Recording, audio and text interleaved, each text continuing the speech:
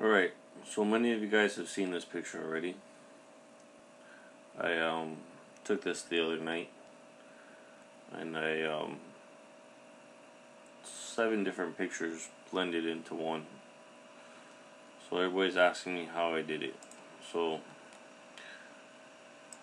right here is the 7 images that I'm using. What I did was I put them in their own folder so it's easier to find it. I open up Photoshop here, go to File,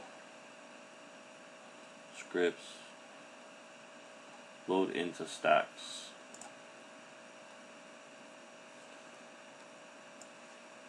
And then I find the folder that I put those 7 images in, which is right here.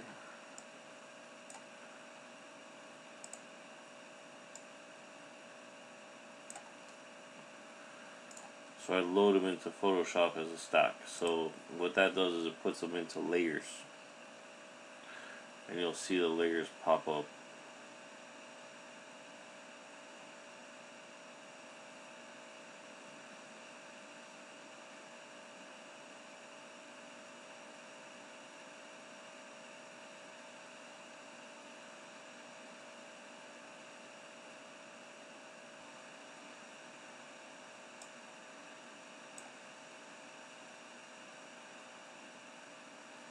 Alright, we're actually using 8 pictures, not 7.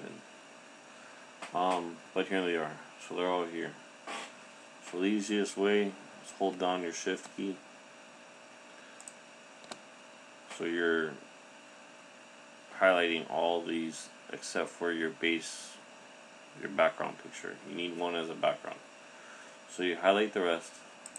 Go here to the blending mode, and it's on normal. We're going to change it to lighten. That brings in all the lightning bolts. Easy. I'm going to flatten that so I have all the lightning bolts in one image. And obviously I don't like the crop, so we're going to crop this. Do something basic for right now. Just go OK. Make that bigger.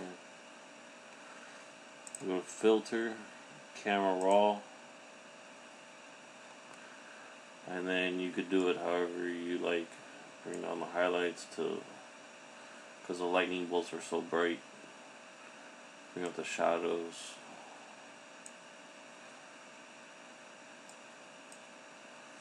You know, play with the white balance, however you want. Your particular colors, you know. That is all on you on how you want to set it up. But that's pretty much how to bring in all your lightning bolts from one.